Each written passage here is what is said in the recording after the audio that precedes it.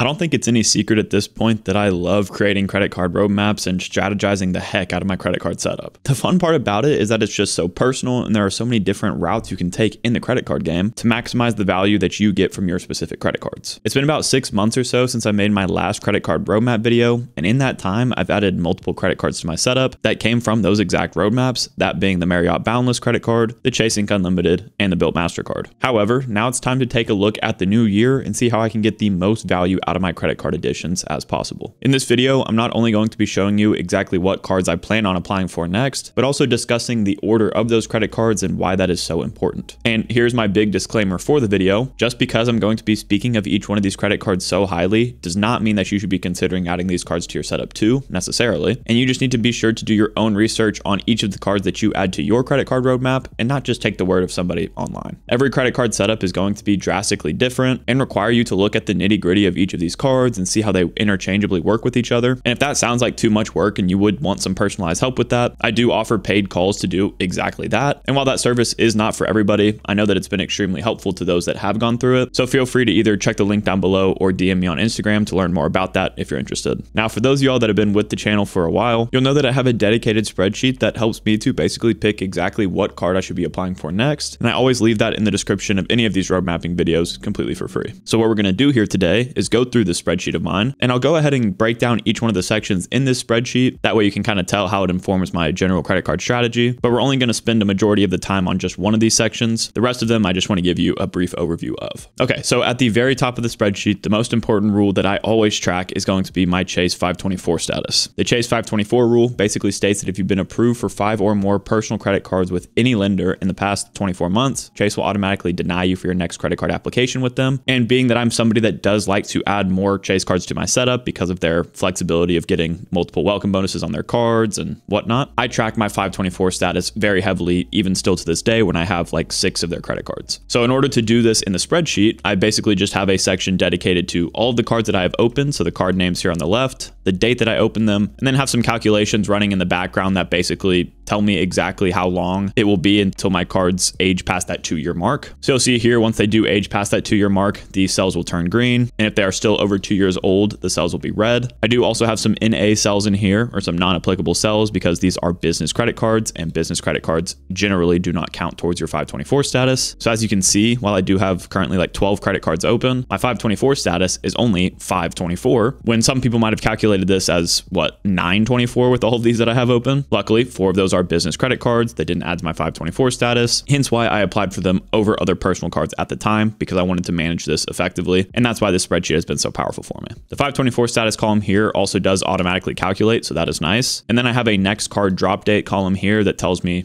just when to expect to be able to apply for more cards as I fall under 524. This column is also calculated to give you the first day of the following month that you drop under 524. Kind of confusing, I know, but let's take an example here. So my Citi Custom Cash was opened on April 8th of 2022, but it doesn't drop until May 1st of 2024, technically. And that's just a way for me to be safe with my estimations rather than trying to jump on a card on April 8th of 2024, where they might not have enough time in their systems to actually see that I'm under 524. Underneath that 524 section though, I just have a section dedicated to the welcome bonuses I've already received. This is just a way for me to, look back in time and see how much money I had to spend to hit these welcome bonuses, my total return on spend for all of those, as well as like the total number of points that I've earned based on welcome bonuses. And this number is approaching 1 million points from welcome bonuses, which I think is pretty sweet. And this is exactly how I'm tracking that. Now, this cards on radar section is going to be the section that we spend the most time on here. So I'm going to skip it for now, but this is basically exactly how my roadmap is formed. I also have other sections here like the Amex 5 credit card limit, which is a rule that,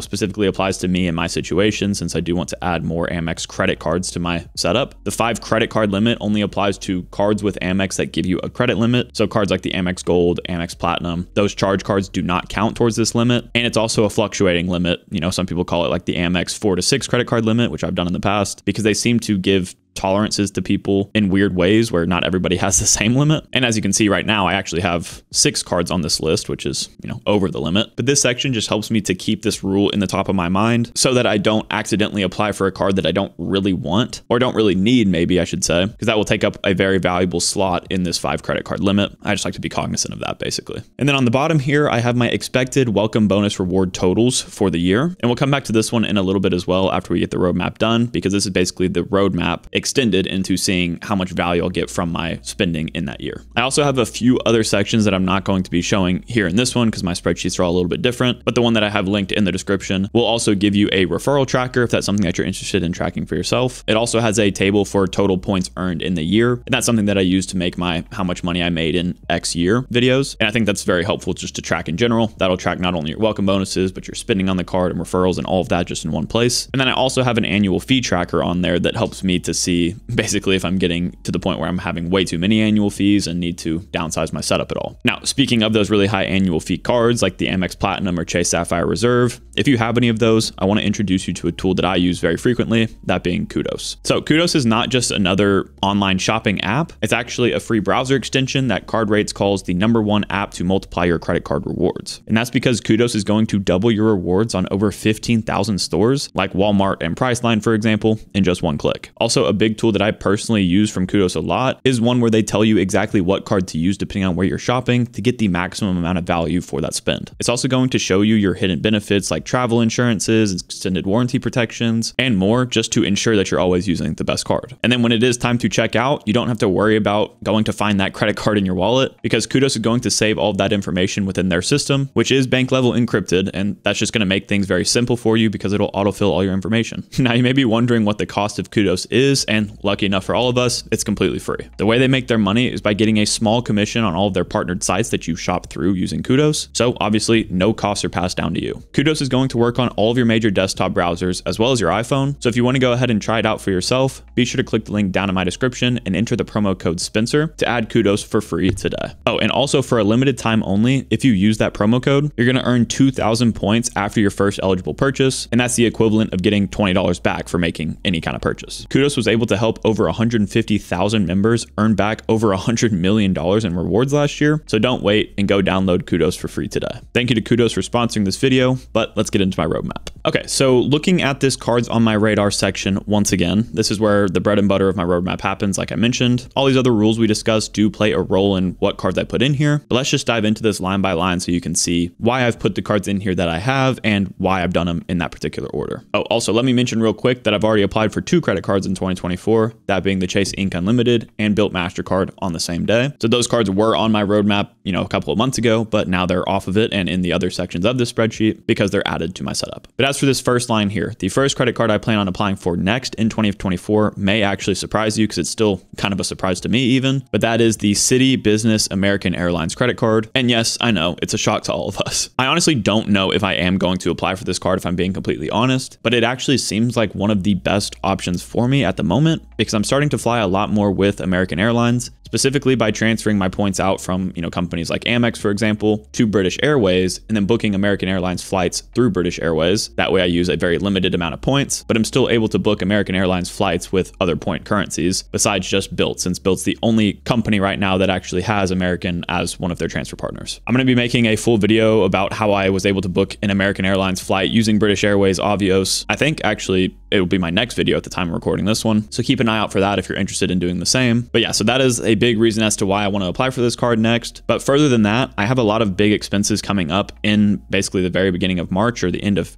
February even. And I want to capture that spend with a new welcome offer if I can. I've already hit the Chase Ink Unlimited welcome offer and the Bilt card didn't have a welcome offer on it. So when I have like, $2,000 or $3,000 worth of expenses coming up that is out of the norm, one of those being like my car insurance, for example, for the next 6 months, like bigger purchases like that, I want to put that towards a welcome bonus if at all possible. And also, as we talked about earlier, I am currently sitting at 524, so I can't add any more Chase cards to my setup. And those would be the first business cards I looked at adding. But since I can't do that, and I don't exactly have an Amex business credit card I'm looking at, the business version of the American Airlines card with Citi could be a nice addition, especially because in the first year of having it, you don't have an annual fee on it. And I could lock in an elevated offer right now of 65,000 points. So it's gained a spot on my list in the first few months of 2024, but I also don't know if I'm going to get approved for it because I know that Citi in general is pretty inquiry sensitive. We'll see if I actually follow through with it. And obviously I'm going to document that on the channel. But if I do need to capture spend quickly, this would be the card that I tried to do that with. I think one of the most important columns here in this whole spreadsheet is going to be this 524 status after approval. And like I said before, sitting at 524 right now, but if I add this card to my setup, since it's a business credit card, and since it's a business credit card that is not from a company like Capital One that might report those cards to your personal credit report, my 524 status will stay exactly the same. Hence why business credit cards are so powerful for those of us that like to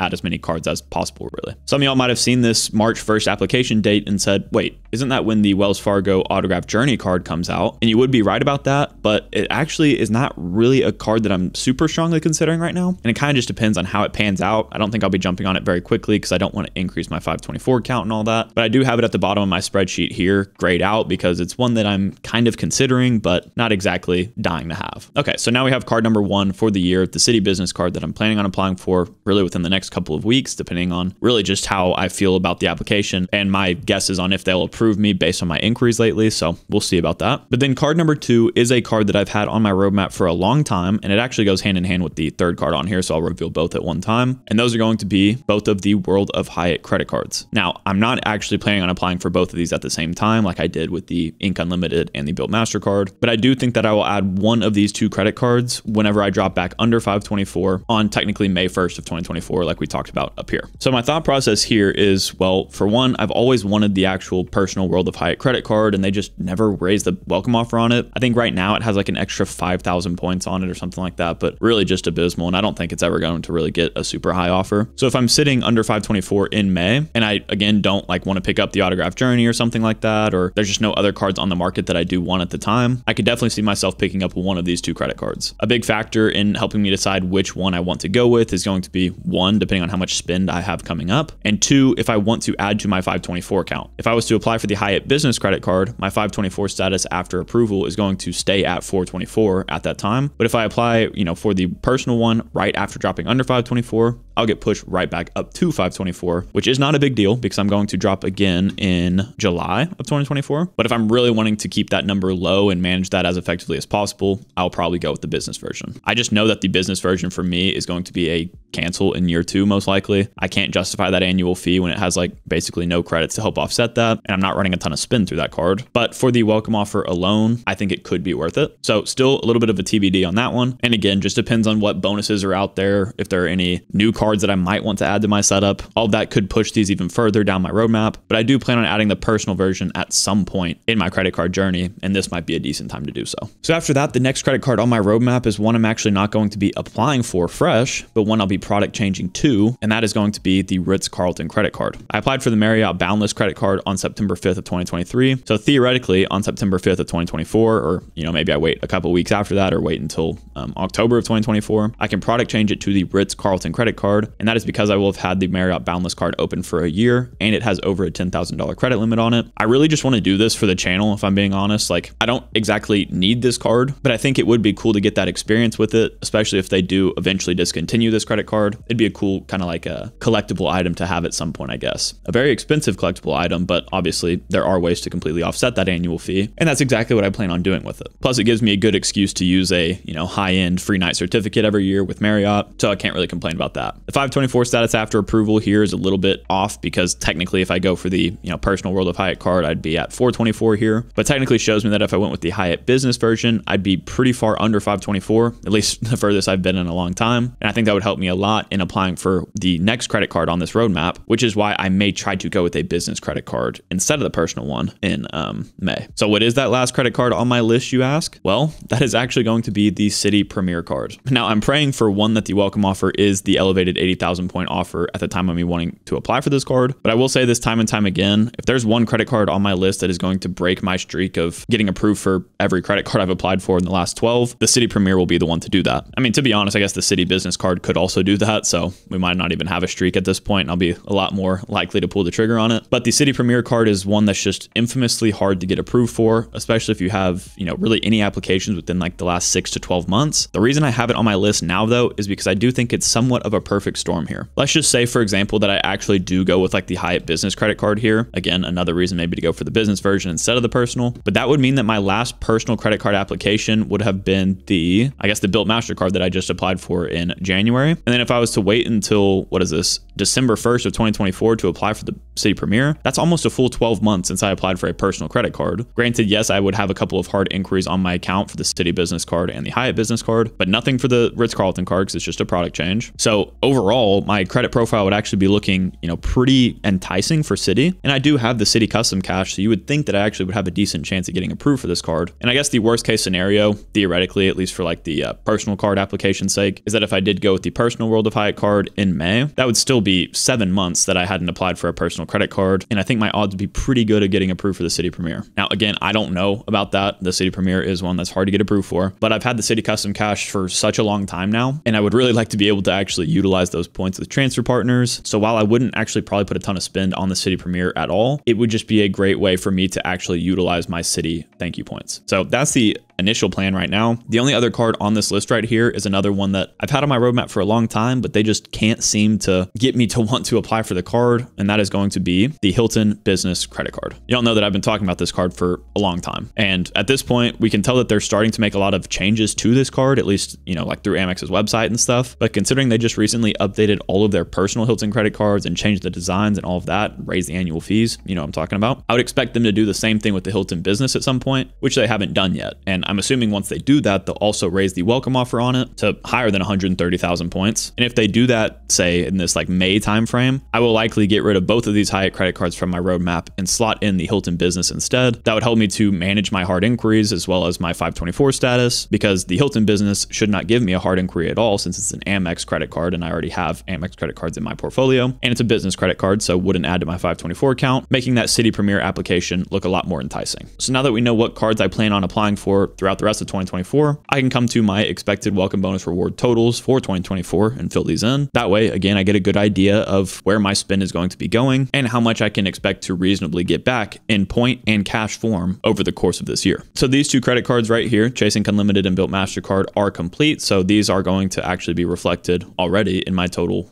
balances for the year. And then I have the other credit cards that I just discussed applying for right here. I have not included the Hilton Business and Wells Fargo Autograph Journey in these totals or return on spend calculations because, again, I don't know if I'm going to be applying for those. But if we do take a look at these totals and return on spend here, you can see that I have these numbers actually calculating based on me not applying for the Hyatt Business credit card with the personal version. So these numbers are a little bit off depending on which card I go with, but same idea applies here. This would mean that, again, without the Hilton Business and Wells Fargo Autograph Journey and the Hyatt Business credit card, I would need to spend $17,000 towards these welcome offers in this year, which is very justifiable for me. I spend that much every year, no problem. Responsibly, of course, but obviously these days it's not that hard to spend that much money. And then I should mention this too. Each one of these cells over here is calculated based on my personal value of each of these types of points. So for Chase Ultimate Rewards, for example, the cashback rate is going to be 1 cent per point, meaning that I take this total amount of points that I earn from the bonus and divide it by 100 to get the cashback rate. You take that same number here and multiply it by 1.5 to give us our travel portal value, because I have the Chase Sapphire Reserve that gives me a 50% boost in the portal, hence why I have that multiple. Transfer partners, I'm estimating at 2 cents per point, so I multiply by 2 down here to give me that value. Now, I did that for all of these here. These NAs are going to be because, well, for one, the Built MasterCard had no bonus, but for the Citi and World of Hyatt credit cards, since they are,